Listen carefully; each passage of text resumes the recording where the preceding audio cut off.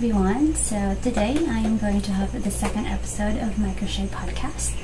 Today is July 10 and probably I would be able to make this video live within the week.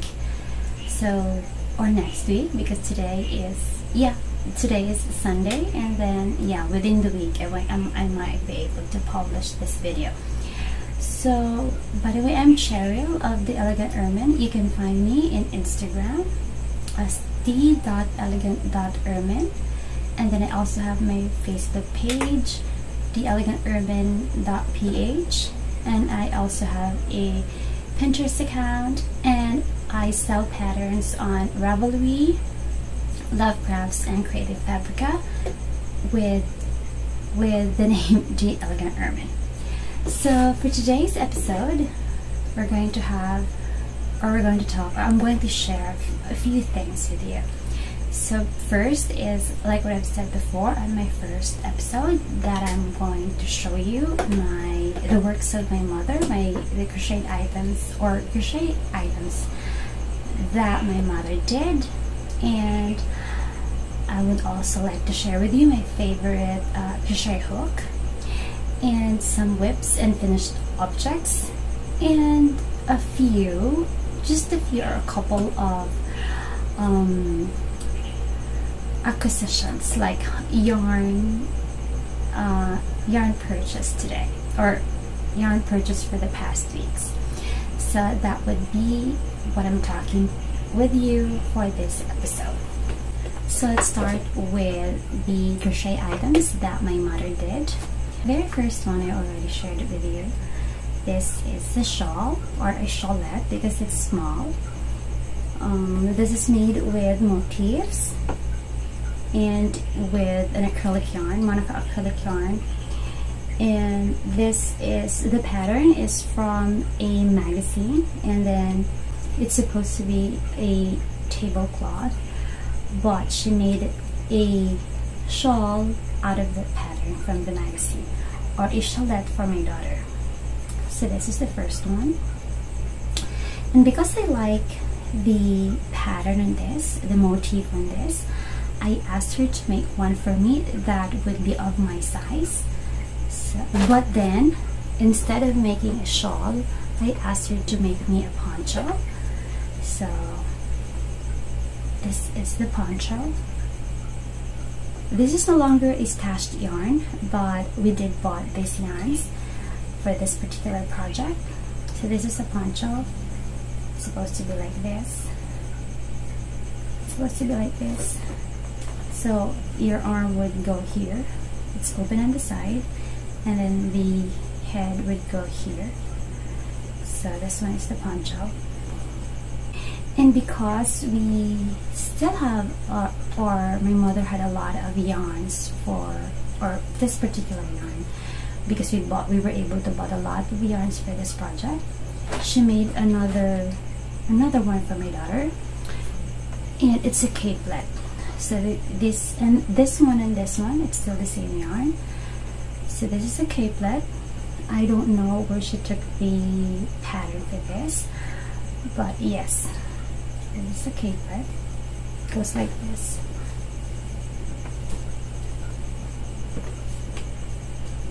It's like this. This one has flowers, but I took it off because I don't know. It's like, I'm not sure if my mother was supposed to put it here, but she put those flowers like on the wrong side. So I took the flowers, and I thought of putting it back, but I don't know where it is now, so it's no longer here. But if this one is a capelet, I'm gonna share with you a photo of my daughter wearing this capelet also.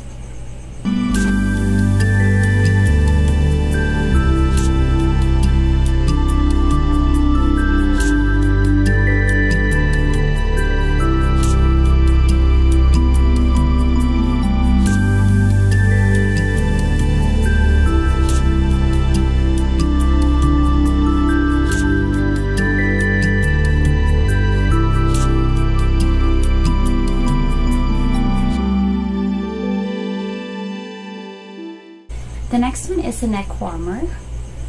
So this is made with acrylic yarn, steel monocore acrylic yarn, and the pattern is, or this is supposed to look like flowers, but because of the color they're mostly mistaken of like they're cauliflowers. But it's this one's supposed to go around your neck, then you can tie it like this, and then you can wear over with a coat. And actually it was my mother who did the flowers, but I was the one who assembled it like this. So I was able to wear this when I was still working abroad, because you know, with acrylic it's quite, or they're a bit itchy or worn when, you know, worn with our kind of climate here in the Philippines.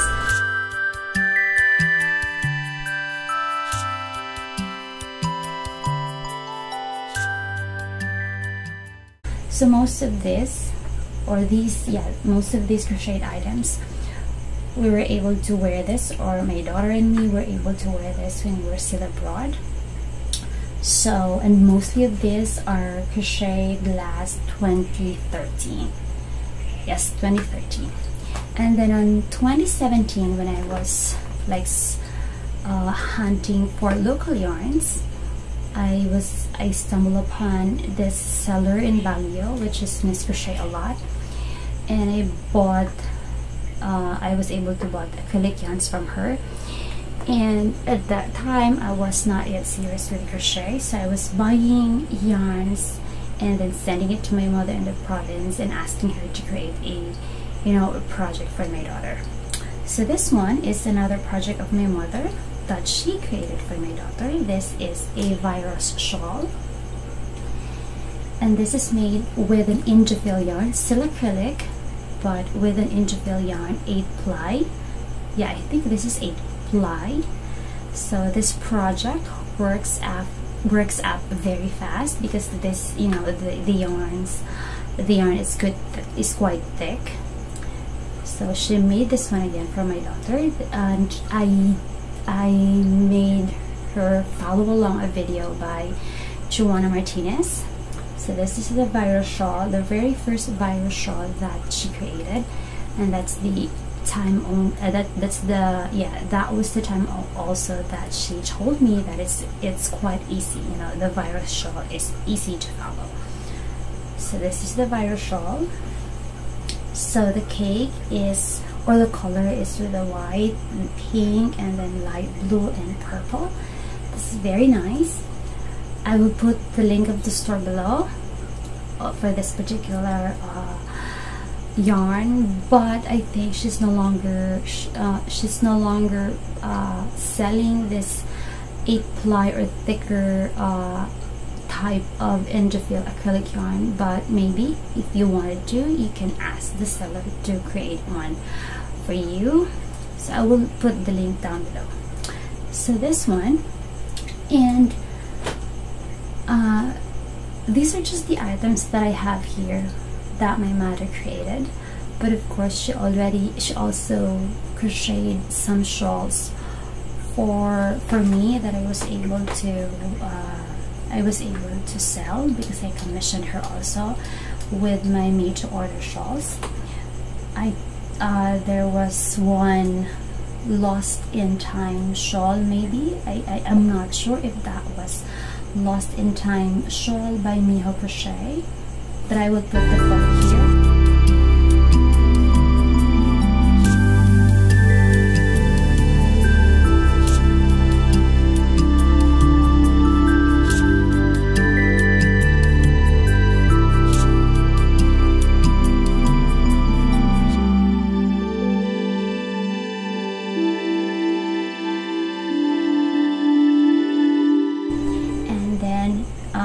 A Southbay Shawl. Yeah, I'm not sure, but I will put the photos here.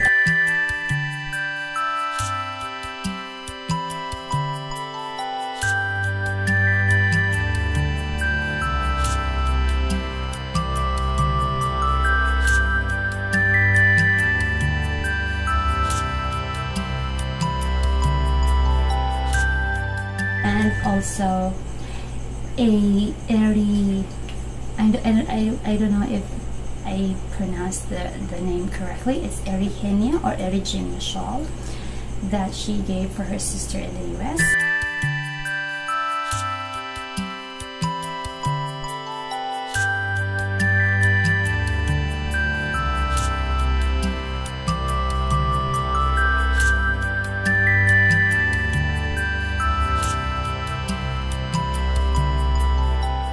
And yes, basically those are the yarns or the projects that my mother did.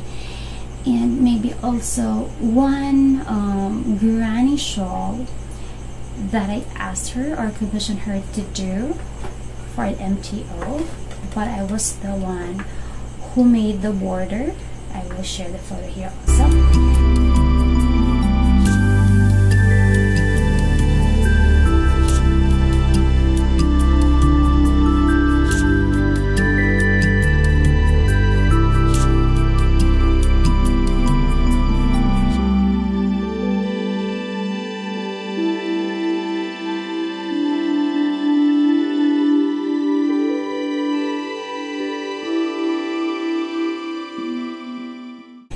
And yeah, I think that would be it for the crochet projects that my mother did. Today I'm going to share with you my favorite crochet hook.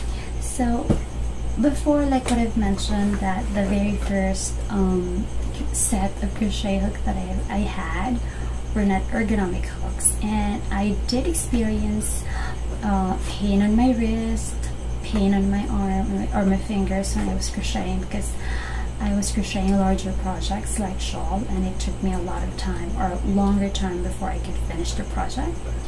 So because of that, I invested on ergonomic hooks. They're quite expensive, or some of those hooks are not that expensive, but some are expensive.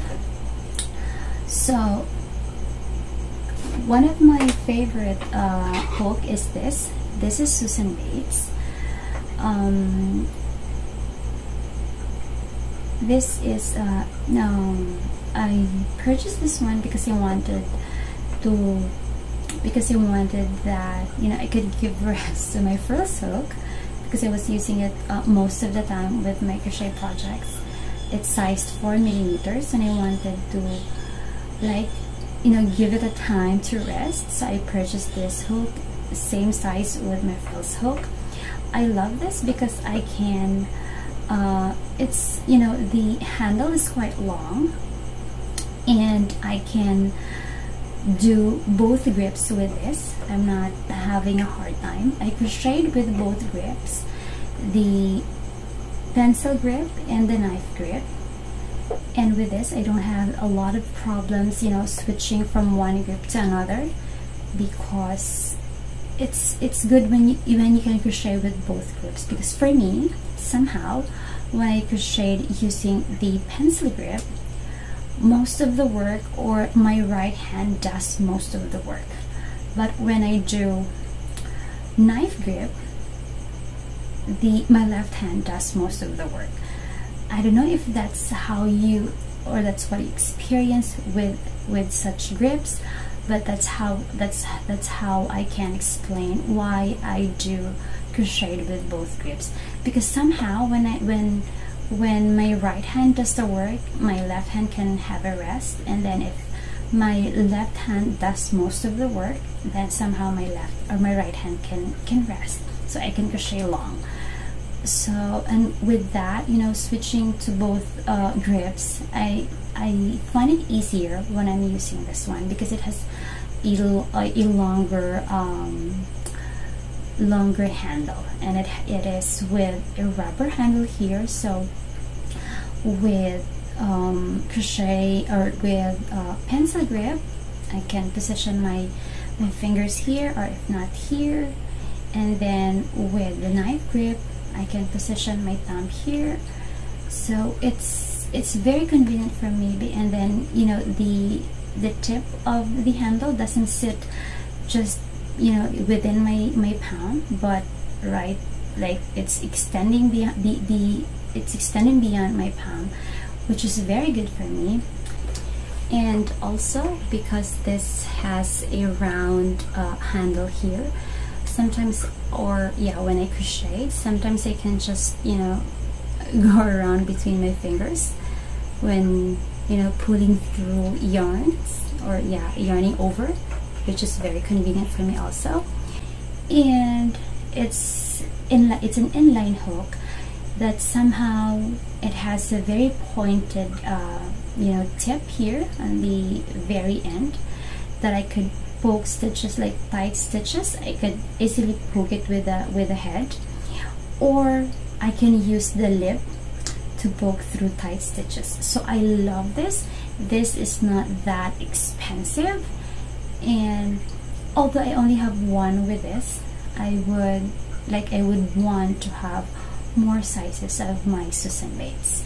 So with Susan Bates, they come in with some rubber handles or rubber grips, and then also with bamboo, and also that doesn't have, or Susan Bates that doesn't have any, like any coating here, like any rubber, doesn't have any rubber or any bamboo grips, like the metal only.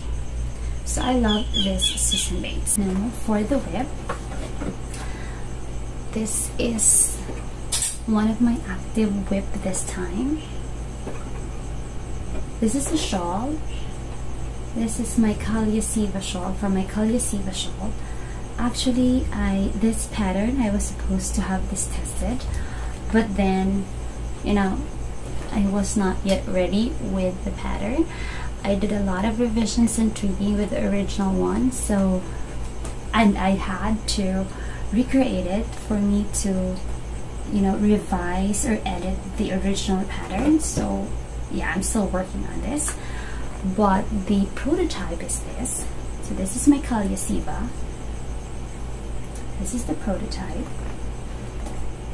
This is made with an interfill acrylic yarn, 3-ply, and I was able to create this at the very height of the pandemic lockdown, last 2020, May of 2020, so it's been 2 years ago. And I wasn't able to finish this because, like, I did the diagram already. I was like, I'm not yet finished, but I had it already. But I have some inconsistencies here that I wanted to change. Like this part here is not consistent with, you know, the wrong side and the right side, though it's not that noticeable, but I don't like it, so I have to tweak it. I have to revise it. So I did another prototype, but then I had a lot of problems with the revisions. Like, I did a lot of frogging, so, and it makes me tired and bored with the pattern, so I shoved it on the shelf and had it on the back burner of my whips. So like, it's been there for 2 years already, but recently I wanted to release this pattern, so I wanted to have it tested.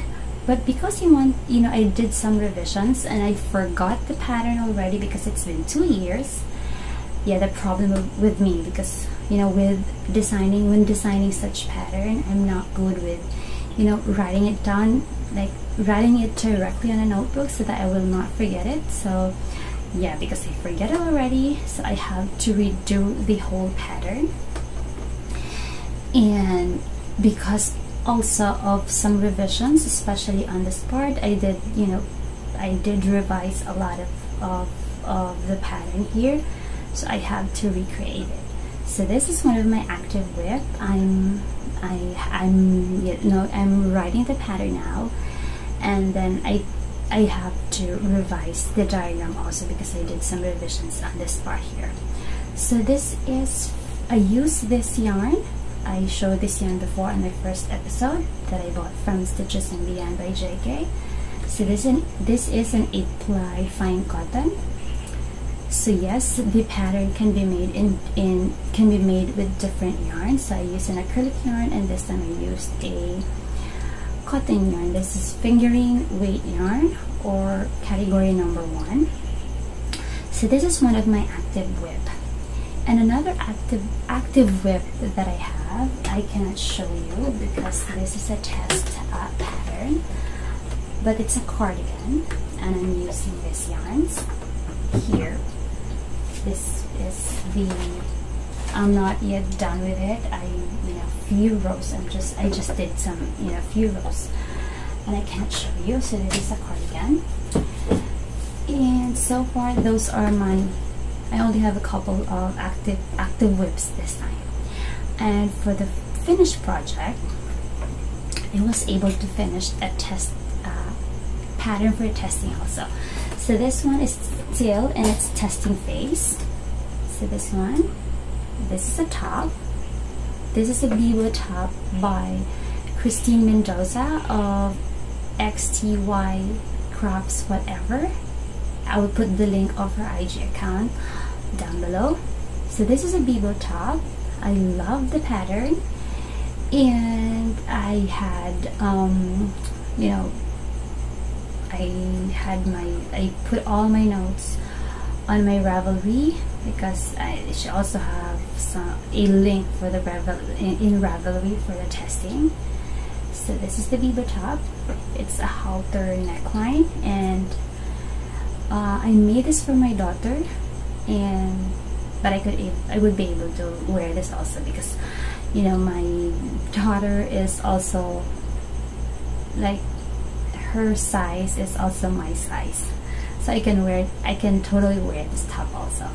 So I haven't taken a photo of this yet, but yes, look out for the release of the pattern soon. It's very easy, and you can make this top with any type of yarn, highly customizable, like in terms of the size. And it also comes with a pattern for a dress. So this is Mijo top. It's an opening at the back, and it's very, very pretty. I like it, and my daughter, I had tried this one with her, and she likes this one. And I have another finished project as well. This is a top, once again a top. So this one, I showed this one before, but it's still a whip, and it's done already. So it's a halter top with some lacy detailing on the upper part, and some, I don't know what to call this, but I love this one, and I had a great time creating this. So this is my own design. This is my own design, and maybe I will call for the testing. Yeah, I will have a tester call for this soon. I still have to write the pattern. So this is a halter top that you can, this one can go around your neck, and then this one on your body.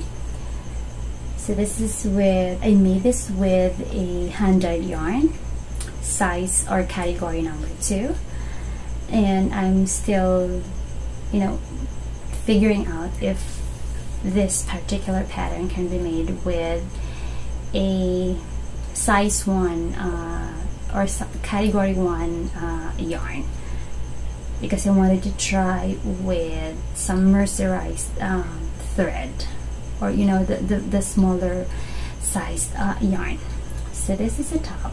I haven't had a name for this. I don't have a name yet, but definitely this is included with the collection that I'm going to launch hopefully soon. So this is the top, another one of my finished project or finished object. And for some, and the last one that I would share to you, the latest yarn purchase. So with this, because the last time I did show you the yarn, the Velcon yarn that I purchased, I only had one skein for that, and I used it for this top. And this top I used 2 skein already. So for the second one, I did go to the store, run to the store very fast to buy another skein of that, and I did consume 2 skein of that Velcon.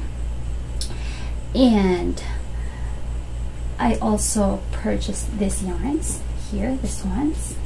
So these are, I purchased 4 cones of this for that particular project that I'm doing. So this is a 12 ply span polycotton. I bought this at the Lots of Yarn store. I will put the link down below. And I'm not sure with the category, but for me this is category 2 yarn. So this is what I'm using with the cardigan. So I only had for my latest yarn purchase, I only had the Velcon, an extra skein for this, and this spun polycotton. So that's basically it for today's episode. I hope you enjoyed, and yeah, I hope you enjoyed this episode, and I'm going to be episode 2 of my crochet podcast. Thank you, and God bless.